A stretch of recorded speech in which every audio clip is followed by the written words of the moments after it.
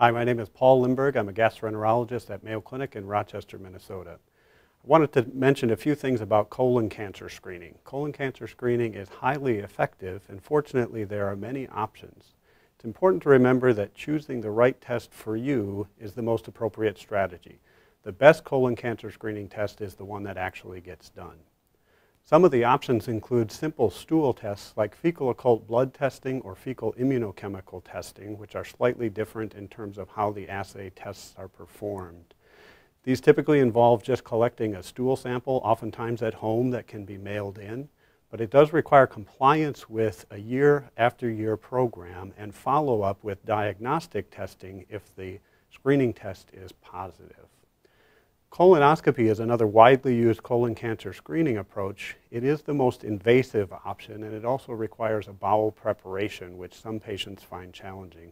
At the time of colonoscopy, it's important to plan for the preparation, for transportation to and from the examination because of the sedation that's typically used. Patients are advised not to drive themselves home after the procedure. And then how this test fits in with your overall work schedule and daily living schedule. It's an excellent test. It also allows the physician to remove polyps at the time of the screening exam. It's the only test where that's an option. And sometimes the interval between screening colonoscopies can be up to 10 years, depending on the findings at the time of the procedure. Newer tests, there's a DNA stool test called Cologuard. With Cologuard, like with non-colonoscopy-based screening tests, if there is a positive result suggesting a polyp or another lesion, then a diagnostic test, usually colonoscopy, would be recommended.